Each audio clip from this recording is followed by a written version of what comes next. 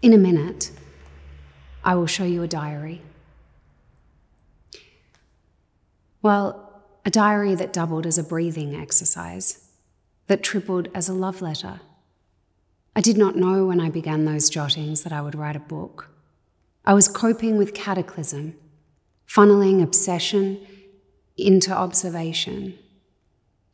I did not know that it would become a document of love, a story of two women who walked into the sea of each other and never return.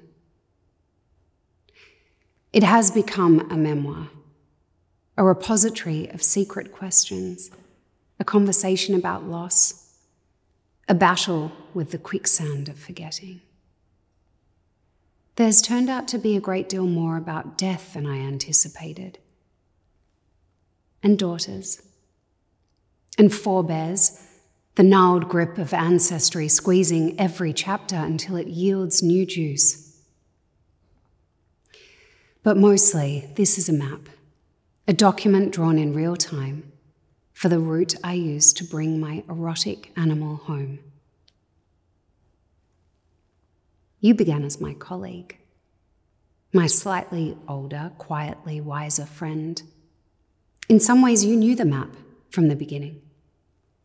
You still are, a tiny, muscly bronze thing with the vigilant eyes of a still deer and a fragrant halo of curls. Remember the first time you actually came into smelling range? The way you gently scooted up the cafe banquet so that you could appraise a grammatical problem I'd confected just to get your face over my page. That first time, I gasped internally. I know you didn't hear me, but inside that loaded silence, you smelled, there is no other way to say it, like mine.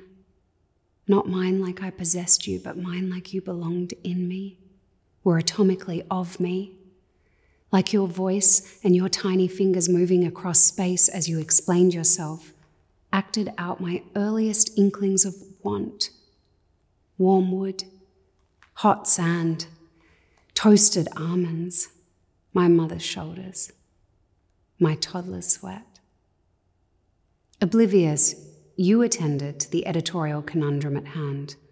From memory, it was about conditional verbs. Oblivious, you did not pick up on my mounting vertigo, perhaps because I was happily married to a man. Or perhaps because you were in a good thing with your woman. Or maybe it was the exact opposite. You were impervious to my whirring pheromones because you had already shattered a marriage once. And no part of you wished to walk on that broken glass again. Sitting next to you, I felt the outlines of your wildness in my womb with an instinct both undeniable and outside syntax.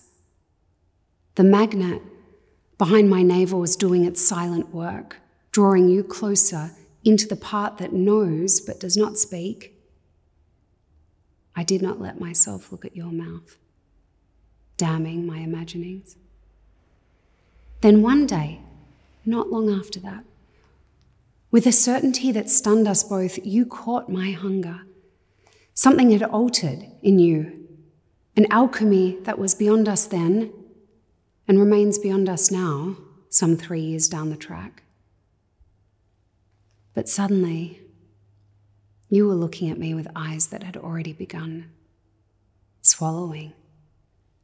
And that gaze caught deep in my throat, warped my inner lining.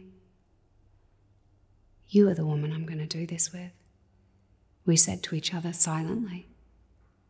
Standing in the street, in broad daylight, pupils dilated, waters coursing, the sun cutting its bold diagonal between our feet.